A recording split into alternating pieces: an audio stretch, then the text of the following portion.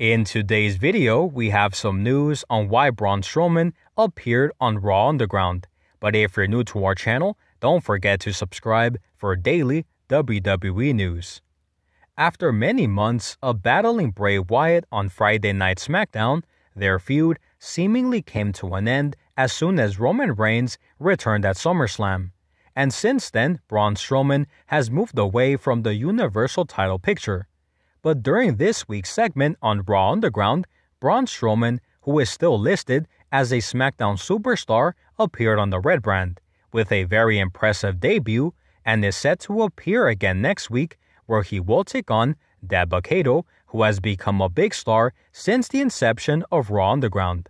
However, the reason why Braun Strowman appeared and will continue to appear on Raw Underground is simply because WWE Creative have nothing for Braun Strowman at this point in time.